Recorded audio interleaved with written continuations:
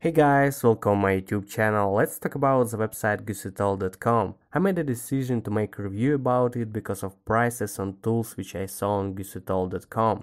They're extremely low and I freely can say that they are too low to be true. For example, this drill here costs only $68 and it's a real price because in reality it costs about $350.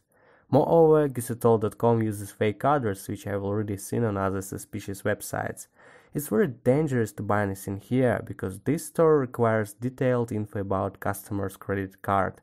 Finally, this shop is new, so it's definitely a fraud. And what do you think about it? Write in the comments. Thanks for watching, for your activity, and goodbye.